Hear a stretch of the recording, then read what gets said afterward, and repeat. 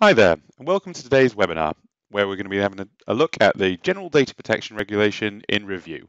So this really webinar is aimed to look to kind of give more of a perspective from myself as an actual business owner, as well as actually someone who's working within the kind of the technology arena around management and security, and just really starting to ideally help give a kind of a viewpoint where that might support you in your own kind of thoughts and processes, and actually how you start to take approach to GDPR. So just quickly as an agenda point that we're going to run through for today, essentially I'll just give you a quick introduction to who I am and who PowerON are.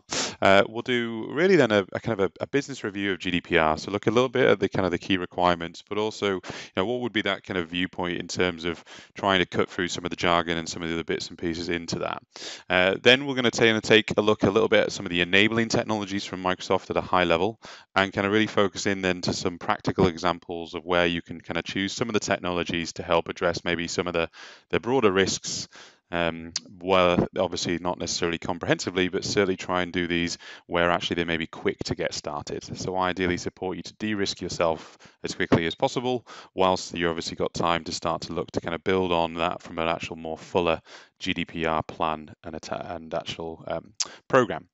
This will then really be trying to give you a bit of support and guidance as well around where you can get some of the supporting resources available to you. And of course, if there are any questions, then we can certainly kind of do a bit of a quick Q&A at the end of the session as well. So just by way of a quick introduction, my name's Phil Mercer. I'm the Solutions and Services Director at PowerON. So I always tend to say that I'm technical but not the techie. I primarily run the business aspects of our organization, from mainly in terms of how we engage with customers, but also some of the operational side of the business. I've been in the IT industry for about 12 years, with really very much a background in helping kind of organizations, both external to PowerON as my history, and obviously within PowerON for the last 4 years, around building the professional services and kind of solution practices within. I've got a background in consulting for about the last 8 years as well, with a broad range of kind of customer environments and countries. And really, I tend to say that my specialism is working really in the workplace and kind of data center management solutions. If you want to actually find me, then you can check out my Twitter, though I would say that I am pretty poor at the social media side of things. I probably always should be better, as the marketing manager does tell me consistently. But equally, they are far better at it than I, so you can also check out our kind of PowerOn _UK for a Twitter handle as well, to kind of get regular updates and information that we share. Of course, if you do have any questions, feel free to drop me an email.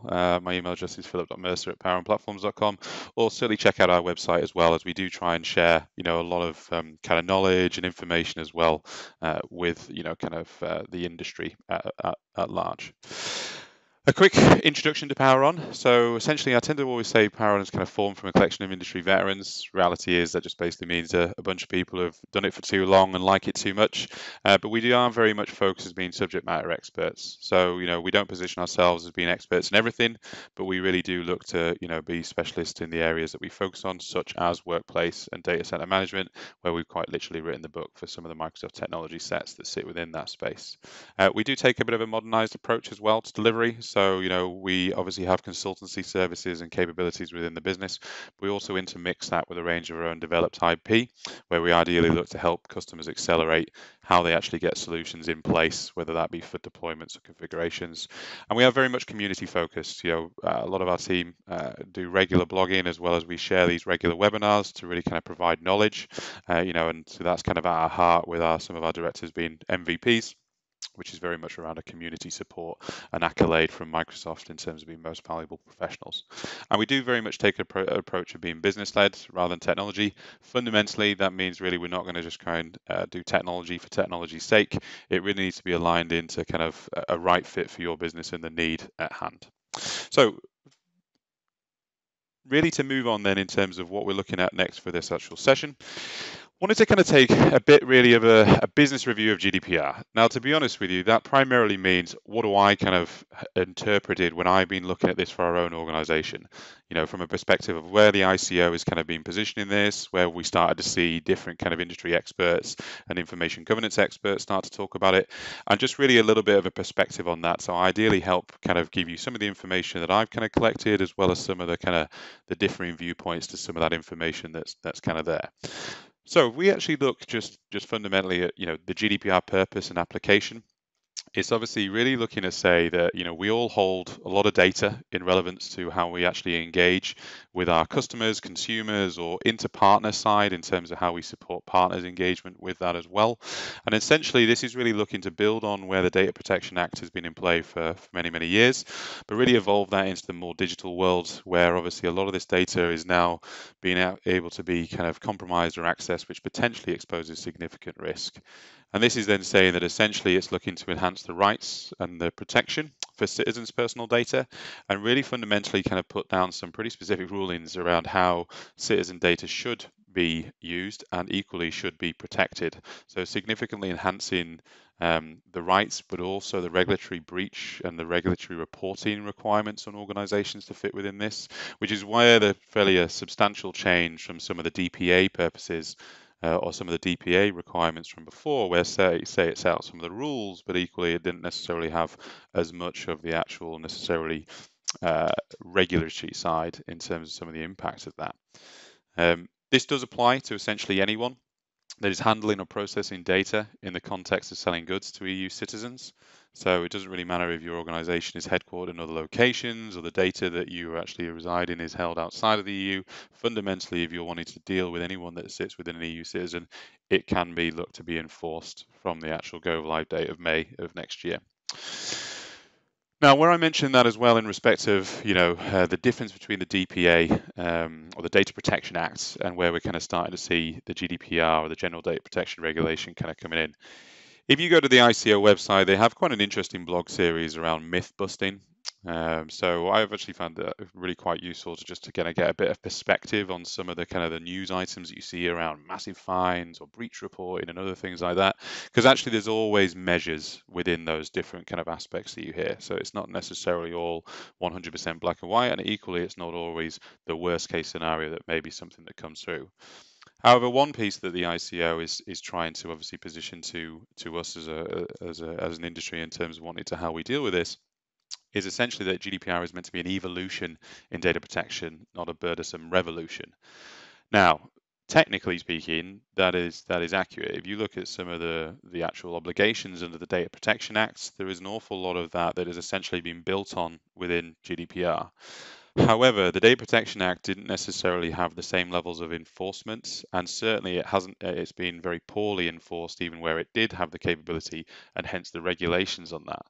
Well, that's essentially meant that is, a lot of organizations, although aware of the DPA, don't really necessarily have the systems and processes in play. So essentially, we're now starting to look at this, but due to things like the breach reporting requirements or the actual rights of citizens to request access to information that you may hold or how you process information that you may hold, GDPR does fundamentally present pretty much one extreme to the other, in essence, where really it does start to push you to say, it is now presenting more of an enterprise risk than, say, Data Protection Act did, although data protection was certainly there to look to protect citizens in how we use their data.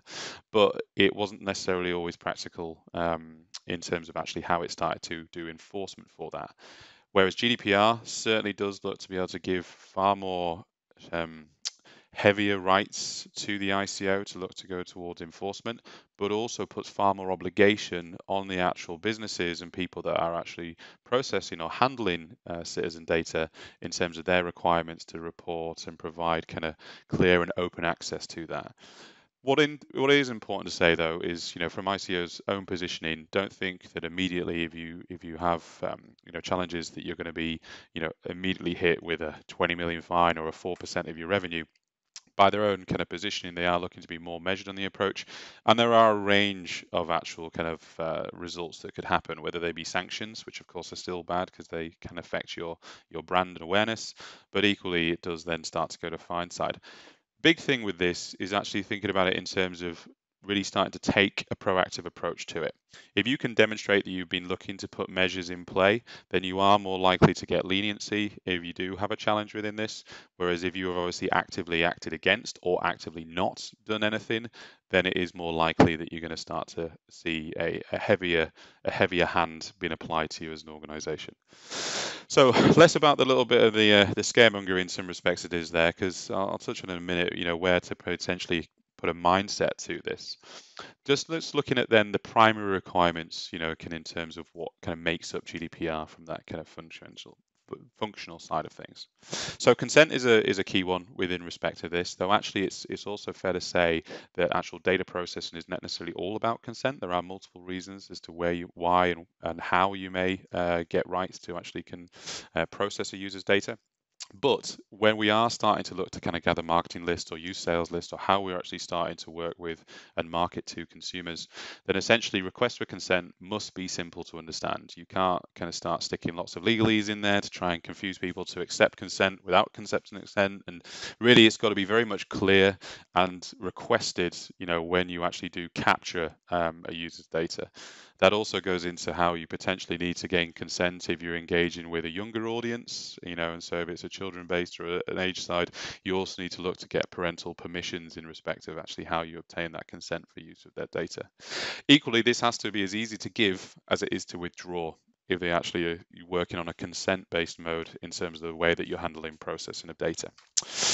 Breach notification. In the event of a breach, it's pretty commonly seen here that most people think that you must report every breach that happens within respect to GDPR. That's actually not true. So in the event of a breach, it's really the key aspect here is the potential risk.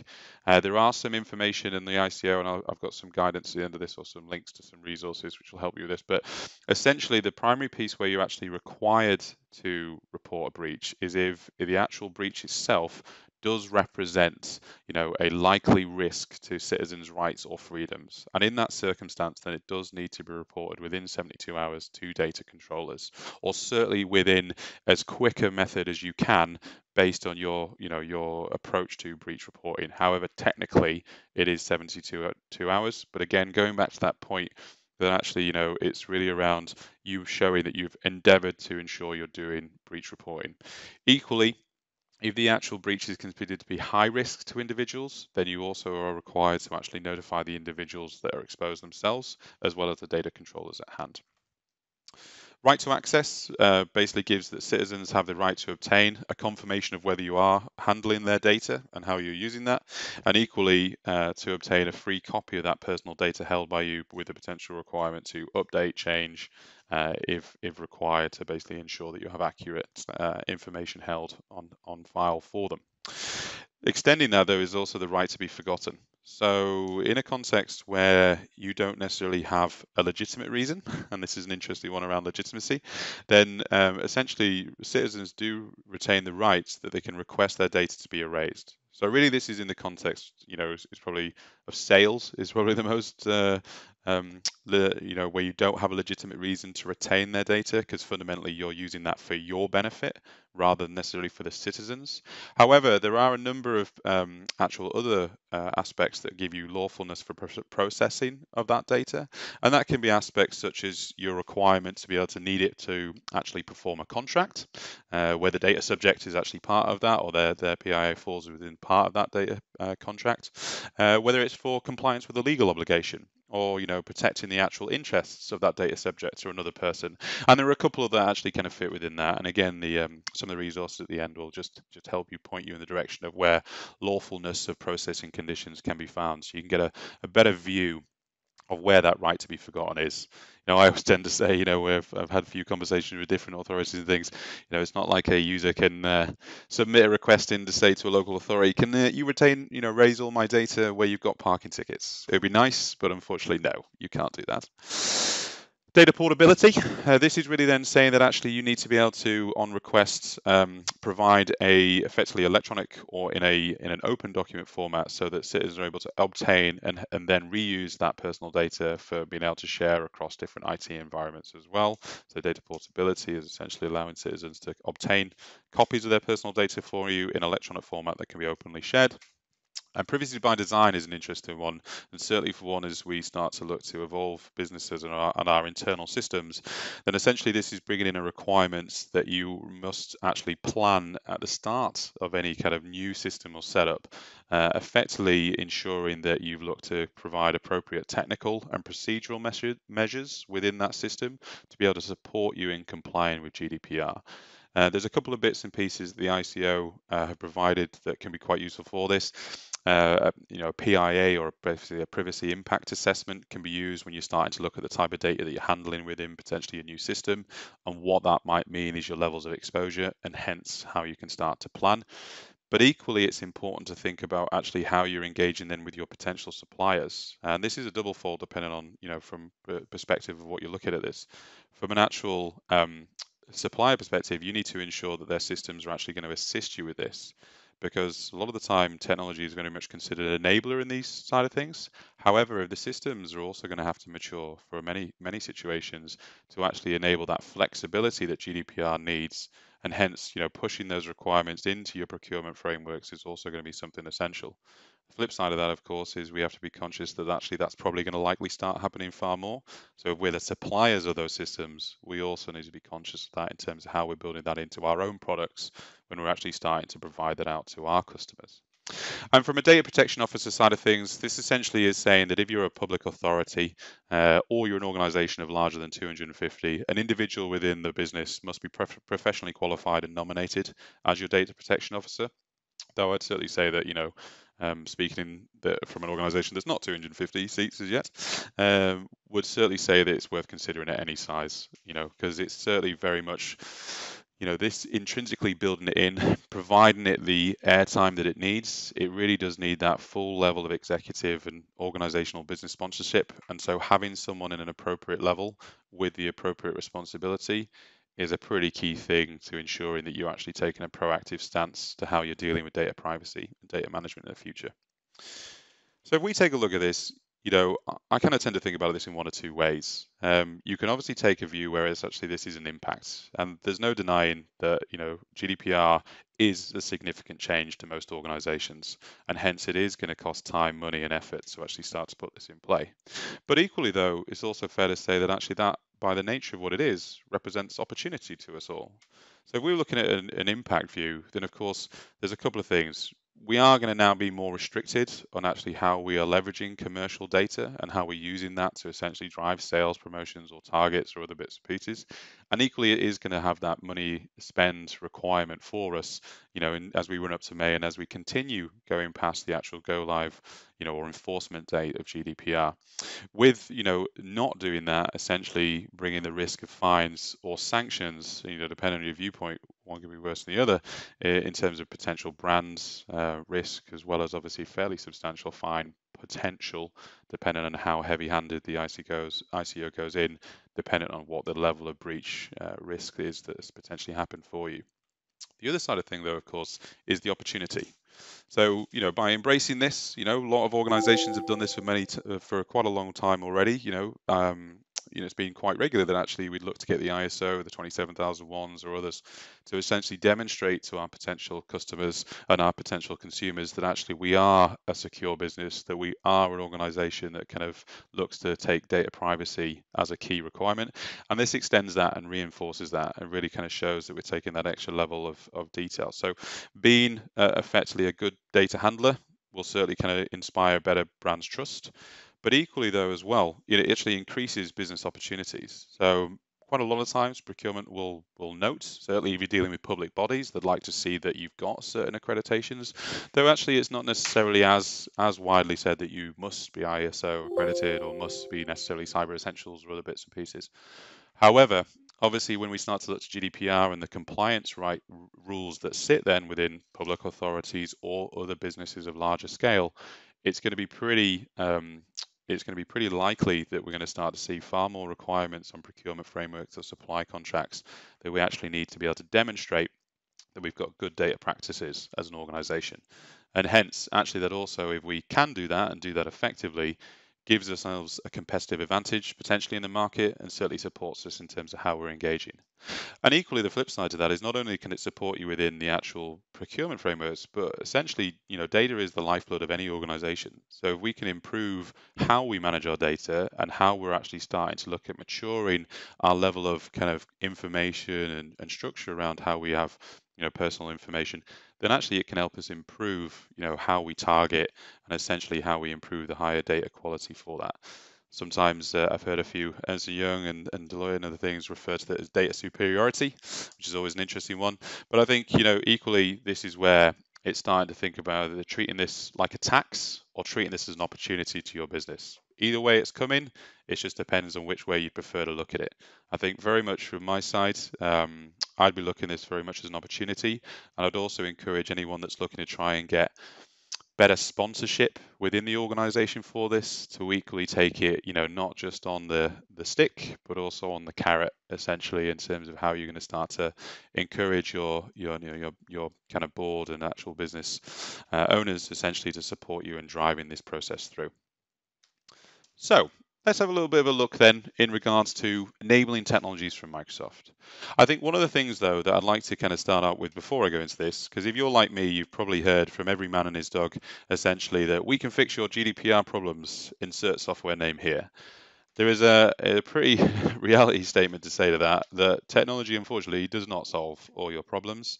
If we actually take a look at preparing for the General Data Protection Regulation, which is a resource available on the ICO as well, and we go through, there's like a 12-step process, then essentially, even with my very simplistic overview at the side, you see that the vast majority of the primary work to be done it's very much process orientated with a good chunk in there, obviously, of intermixing with how you apply that process through training and user awareness, with technology absolutely potentially being a supporter across all of that. But really where technology is probably going to hold, more of a sway in some of these aspects is things like how you're understanding the information you hold. In that digitized world, how do we actually start to do good data audits and also ongoing manage how we start to consume data? How are we actually starting to look towards supporting an individual's rights? So, the right to be forgotten. So essentially, how are we going to make sure that our systems support us to actually erase data is going to probably be a little bit of kind of a double-sided to this, where actually some systems will actually probably be also mainly your inhibitor in the early days of this, and then where we'll start to see systems kind of actually show competitive advantage, where they enable people to actually address some of these challenges in terms of how they're delivering that.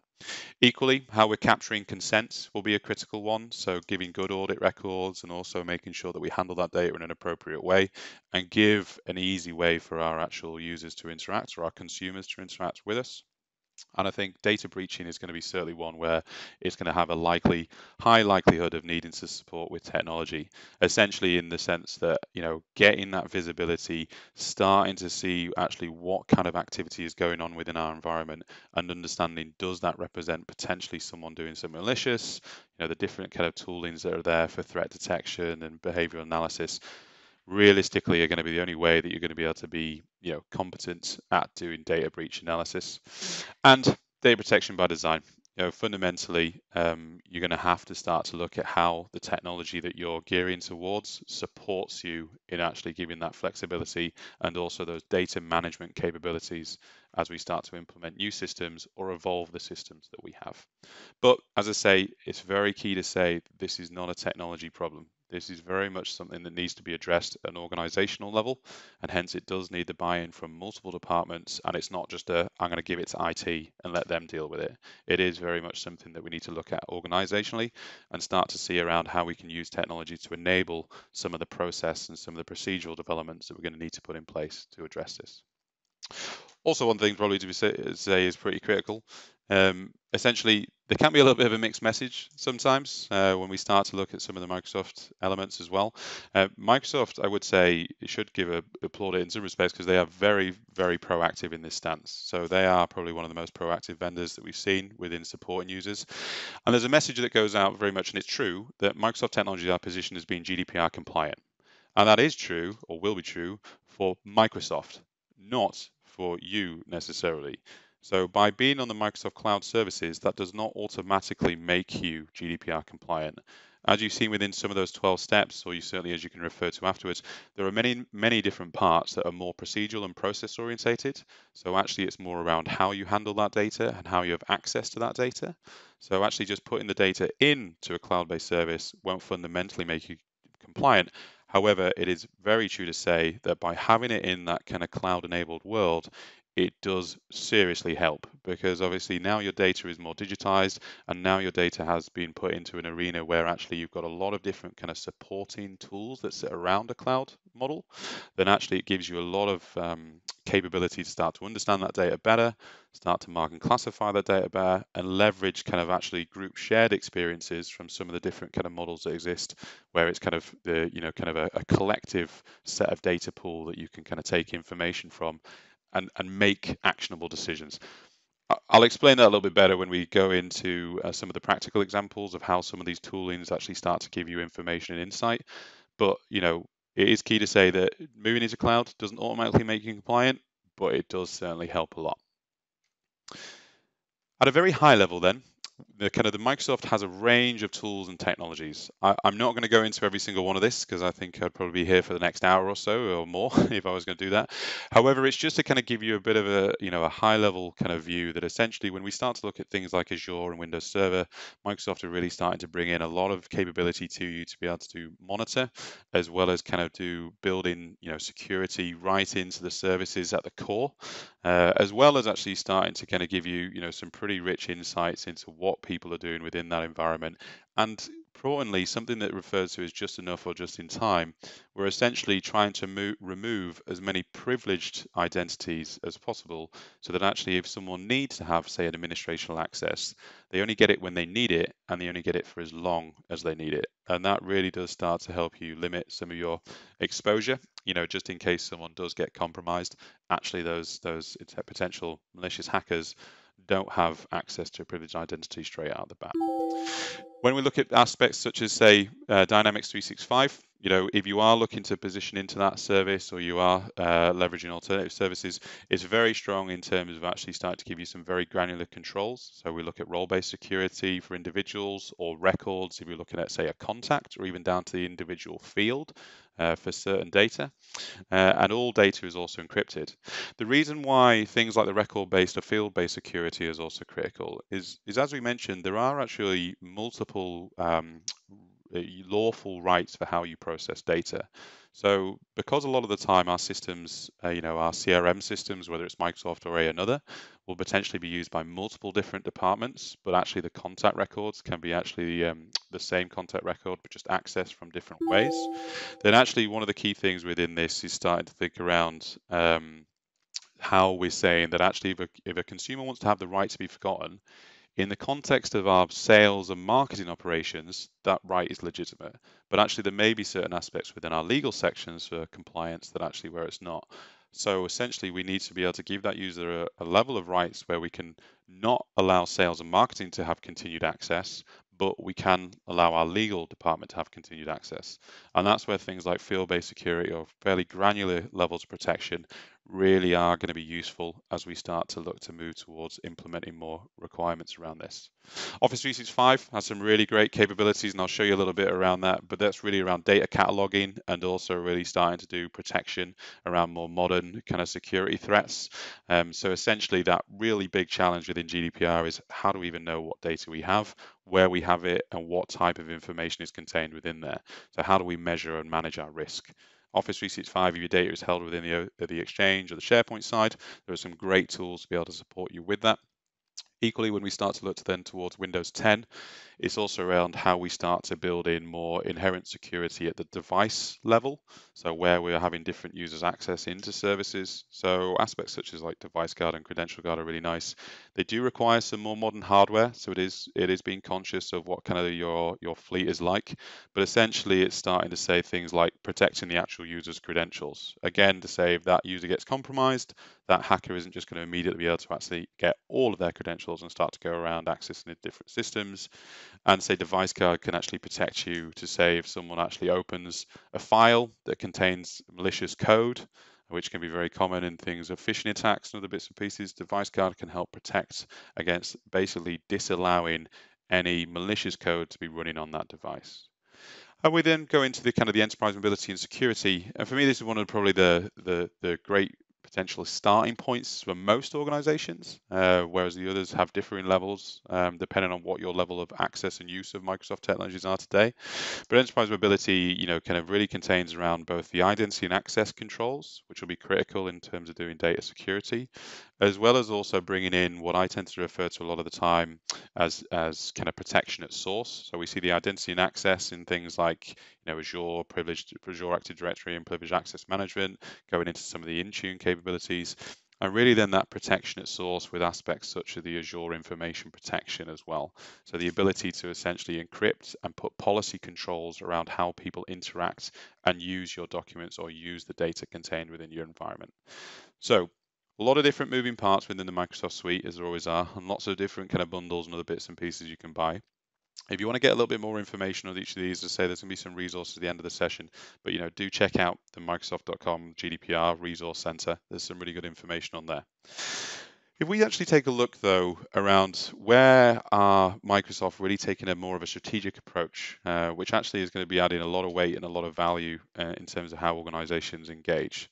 And this comes from what they refer to as their intelligent security graph. Essentially, what this is really around Microsoft doing what I was calling the cloud sourcing of information. So essentially, this looks to say that actually Microsoft has a wide range of consumer tools on the market today, as well as obviously a wide range of actual corporate and business toolings that are used on the market today. And really, they're looking to kind of pull a lot of the actual telemetry and the information that are captured within those toolings, within compliance with privacy in mind, of course, but essentially allowing them to collect a large set of data that can be used to start to actually feed information in. So essentially, those range of products with millions and millions of users and kind of billions of different transactions on a regular basis is collected. Microsoft then processes and normalizes that data within what's referred to as that graph or the intelligent security graph. And then they apply a range of machine learning or analytics services to that. So combinations of machine learning as well as doing detonation if it's actually malicious file types, and starting to look at different behavioral sides they're seeing commonalities for around the different kind of toolings that's being used.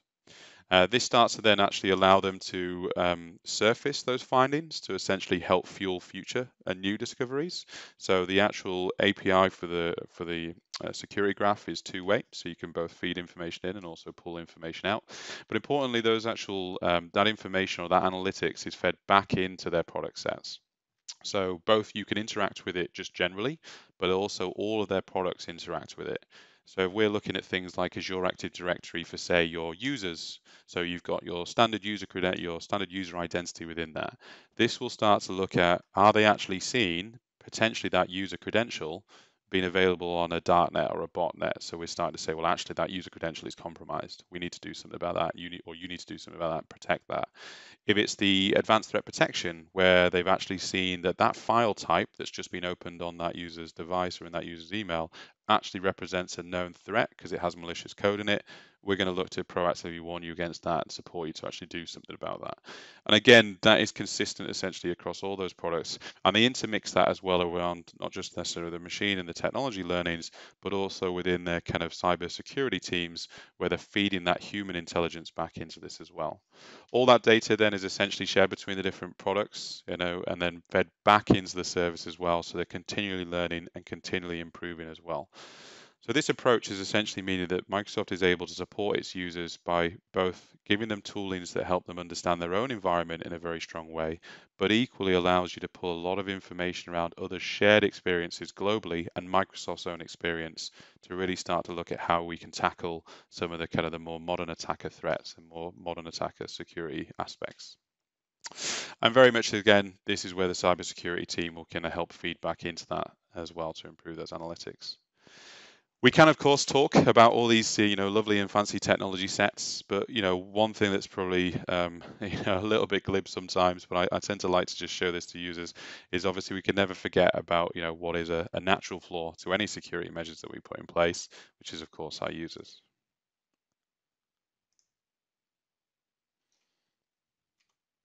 Oh, of course, if that would play, the demo gremlins seem to not be liking me today. If no one's seen this before, essentially this is only a 10-second piece. It's actually from a Jimmy Kimmel live session where essentially it shows just how quickly, through only a few basic questions to someone on the street, can you get a user's password. One of the things I actually quite liked as well, which was a little bit of a story, was Microsoft have a red and a blue team, if you've ever heard that terminology, but essentially the red team is the attackers, the blue team is the protectors. The red team is allowed to essentially do anything that is considered legal, but to actually see if they can gain access. So one of the things they did was essentially got a load of the pop-up banners and put them in the food canteen of one of the Microsoft offices over in Seattle, and essentially said, "Share your passwords. Win an Xbox. We're testing password security strength." And I think you'd probably be unfortunately amazed by just how many people did that. Of course, Microsoft have a whole process that they call roll guide. So within the next 24 hours, essentially new training came out. Make sure you don't share your password at any point.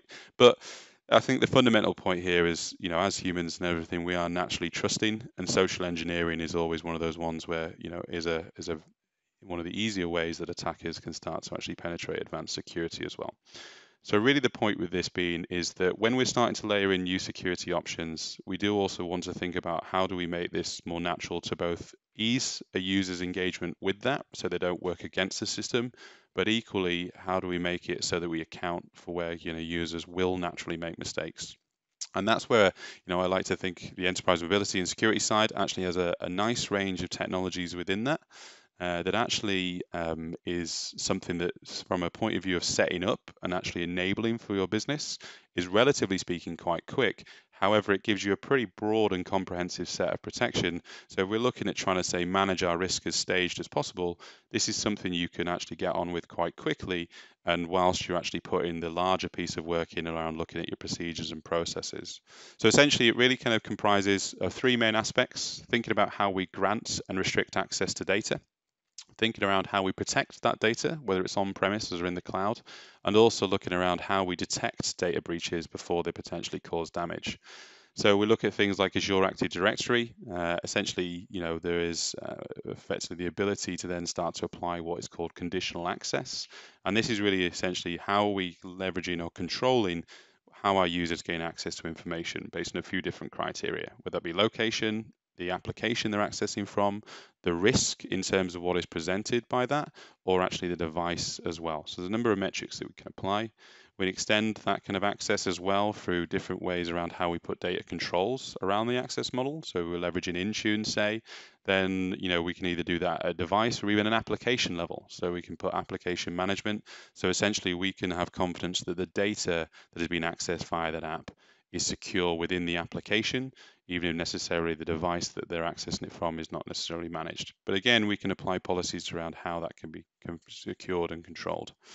One of the ones that certainly would see as a really critical one and a very strong capability to actually be able to put in quite quickly is as well as your information protection. This gives us an ability to really kind of classify, label, and protect, and also audit essentially the data that exists within our environment. So essentially, then we can get kind of digital signed or digitally labeled documents and put policies down again that allows us to say, well, actually, we want to have a common standard that all documentation is at least a base level of our security.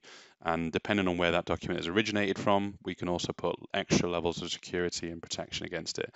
As well as, of course, giving our users the ability to say, I want to set a higher level of classification on this, or even reduce the classification, which potentially is a risk as well, but set the higher level of classification on there to essentially say that actually I know I'm working with sensitive data, let me protect that. Some of the more advanced capabilities of Azure Information Protection, if you have access to the higher licensing models, do also actually allow you to then do automatic tagging, which actually can make the practical side of using that far easier. Or obviously it's really thinking about how you're going to be training your users to make sure they do work to the policies and the procedures that you've set up. Extending that to the more of the threat detection sides, then what we have is essentially things like either the advanced threat analytics, which looks more around how our users are behaving within our environment, so the internal kind of access requests or access permissions, as well as then starting to look at, say, Microsoft Cloud App Security as well, which starts to give us insights and visibility around how different applications are being used. So for me, that would probably be most of the talking, but let me actually show you a few different bits and pieces in respect of that. So I'm just logged in here to actually my Azure portal where I can start to do a lot of the different management side of things. Now, we actually leverage privileged identity management as well. So I've already gone through and I've essentially gone through a multi-stage process to give myself administrational privileges as well. But you can see that you've got a range of different roles, and this goes back to that just in time or just enough, where essentially as a standard, I'm just a normal user. But in this context, to support me with a range of different things I'm just going to quickly show, I've elevated myself to global administrator. So if I actually then take a few quick looks at a few different bits and pieces. So conditional access, and this will be a bit of a whistle-stop tour rather than going into any deep demo sites. Conditional access is a very powerful piece that enables us to start to look at how do we leverage users, or how do we allow users access into our different systems. So we can create a range of policies. As mentioned, those policies work on a few different requirements. So whether it be around who that user is, where they're accessing from, the actual type of application or the risk profile to that, and equally the device that's been accessed. So in this context, we can either do all users, select users and groups, and work on the different ways that's been worked through. We can start to look at the different cloud apps that we're actually wanting to apply this to, whether it's all apps, selected apps, we can include and exclude. And we start to look at the different conditions that we can apply for this as well. You know, whether there's being considered the actual sign-in risk based on the location, the type is considered high, medium, low. We can also set policies there. We can see what the different device types that are being accessed from, whether it be Android, iOS, Windows full device or not, as well as actually starting to look at how that's bringing in things like Mac OS support for different customers. Locations can start to say, well, actually we can set IP ranges, either trusted or untrusted, and start to also set where we're actually accepting different accesses from. And it isn't necessarily just accepting, but also the different control mechanisms. So we can say, well, actually, for any IP that we trust, we're happy to allow you to come through. For an IP that we don't trust, then we want to put an actual access control down. And again, this is then allowing you to say, well, also what type of kind of application or access policies are we going to set this to? So whether it be browser-based, whether it be a mobile app or a desktop client type of app that's being used to access that data. And then the access controls start to look at saying, well, do we want to block access or do we want to grant access? But because they're from, say, an untrusted location, we're going to require a multi-factor authentication, or we're going to require the device to be marked as, say, compliant with, say, certain patching or different bits and pieces as well with respect to that. And then equally, we can start to also bring in some of the newer capabilities that's coming through, but we won't dive into this now, where we can actually start to do limited experiences dependent on whether they've not hit certain criteria. You can make as many policies to this as well, and you can apply those in different ways to build yourself more of a security framework for that. But essentially, the conditional access is giving us a pretty powerful way where we can start to put down conditions and access policies to control how users are able to gain access to our corporate data. If we start to look at, say, then Intune for some of the different pieces, then interestingly, I'm probably just going to take a quick look at, say, the mobile application management side, because again, this can be relatively quick to set up, but say a very common one that we will look to share out is, say, access to email or access to, say, our corporate Outlook. One of the things you can do with this is essentially do what's referred to as MAM, or mobile application management without enrollment, which means that you can protect the application but without the need for the users to enroll that device into full management. Benefits there are if you want to still keep, relatively speaking, open access, but you want to have it controlled, then, in scenarios such as, say, bring your own device or users using their personal device, or if you've got a lot of partners where you're interacting with teams and you want to be able to say, well, actually, I want them to have access to certain data, but they're not under my corporate control, or even they may be enrolled in a different MDM or mobile device management solution. So you can essentially create different app policies that you can apply down. Let's just kind of have a quick basic look at a bit of a demo policy here. But essentially, you can start to apply a range of different bits and pieces, give your actual policy a name, and then you can target it at different groups or users, essentially, of how you want to be able to kind of put that through. Once you've sent that in terms of who you want to be able to kind of put this policy around, then what we can start to do is look at doing targeted apps. The range of what referred to as enlightened apps coming in from Microsoft here. So essentially these are already pre-configured, or you can add more apps or even line of business apps where essentially you need to be able to work through in terms of having the right contact, but you can essentially extend this once you've put those wrappers around additional applications that you may be looking to use.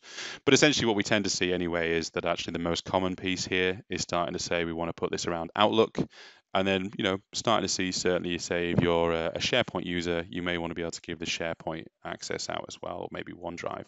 But essentially, you can very quickly give a fairly good access into your environment, but in a very controlled manner. And then we can start to set policies down to this as well. So the types of policies that we can do is really, as you would probably expect, it's starting to think around, do we want to allow the app to transfer data to other apps? Do we want to allow it to receive data from other apps? Do we want to allow it to restrict, say, cut, copy, paste type activities? And do we want to ensure that the actual app data is always encrypted? Disabling contact sync is actually a pretty interesting one, because if you think about it as well from GDPR compliance, if you have your contacts within, say, your CRM or even in your Outlook, you sync that to your actual device, and then that device syncs the contact to it locally, but the local device is not necessarily protected, it could start sharing out personally identifiable information with a range of different applications. So actually it is something fairly important to consider in terms of actually how you manage access to that. So conscious of time, I'm just going to jump into also a little bit around information protection, just as a bit of a final whistle stop. So Azure Information Protection, as I mentioned earlier in the session, is essentially allowing you to layer on digital signing or digital protection and encryption of different document formats. The information protection from the Azure side expands this out to a wide range of document types, but equally the nice piece around this is if you're familiar with putting in these types of technologies, a lot of the time the challenging piece can be how you actually share externally. And whereas Azure Information Protection certainly simplifies that quite significantly because it leverages the Microsoft Azure services to actually do that external sharing authentication. So in essence, those external people you may share it to would need a Microsoft Live ID, which they can sign up quite quickly, or if they're an Office 365 user, they'll already have it. But equally, Microsoft is extending this one out now to different toolings as well around starting to look to how can we use consumer type authentication. So leverage, say, your Facebook or your LinkedIn or your different credential there to manage that. I do seem to be having a few demo challenges today. I'm not sure why this is not loading.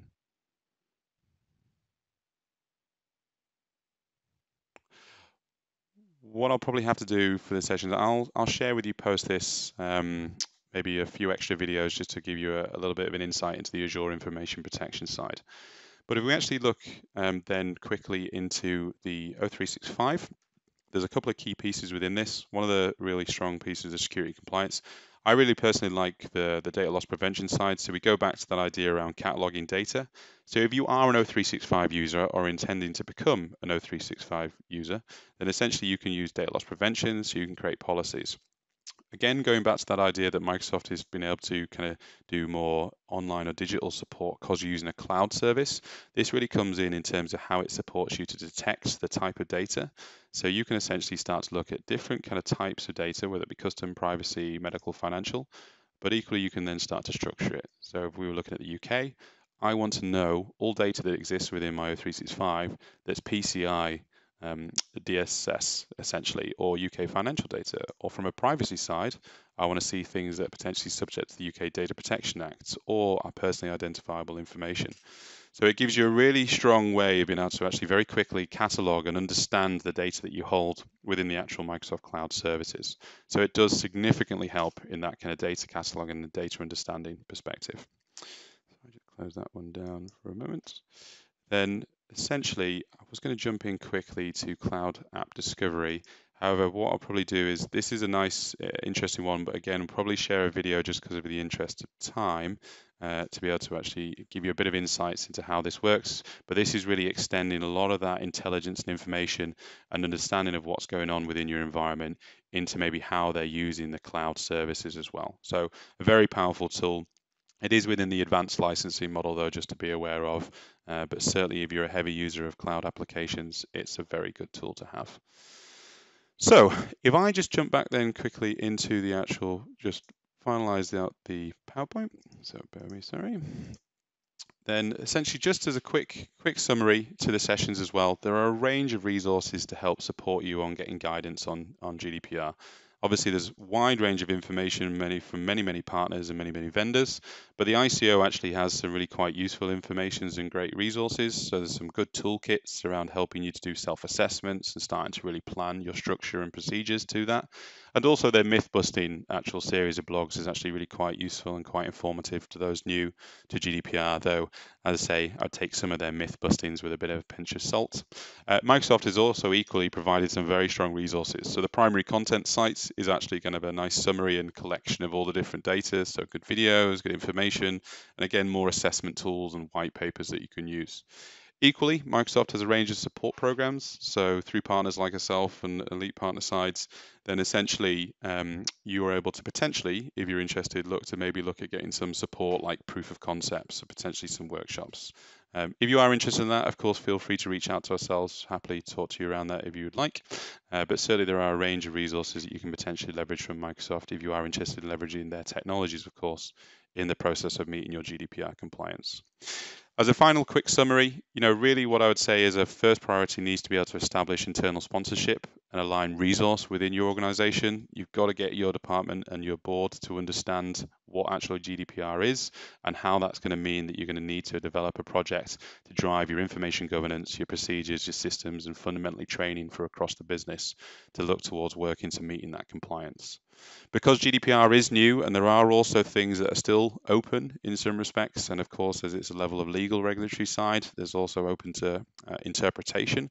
What I would certainly say, and its recommendation as well, is to give yourself a good head start, is start to look to ensure that you're hitting current best practices within the industry. So things like the Cyber Essentials is a good starting point, as it's an easier entry point and at relatively low cost to get accredited, or going down more of the industry standard kind of 27001 from information security as well. It'll give you a great platform to build on when you're starting to go through your fuller GDPR project. But what I would say as well is, in essence, the key aspects of this is how you're engaging with data in some regards in general, but equally your probably higher risk exposure is where you're starting to have that within your sales and marketing functions. And so start to look to focus in terms of that balance of risk. So where you actually have the potential higher risk for being in breach of GDPR, and then working through over time your organization, as there will be a fairly substantial amount of work, and May will come around far quicker than we would all like, most likely. Thank you very much for taking the time to listen. I do appreciate it ran a little bit over there. But of course, if you do have any questions or anything else, then feel free to reach out to us. We'd be more than happy to assist and fill in any of the blanks that I may have left within the session today. But yeah, thank you very much for listening, and I hope you found today's content useful.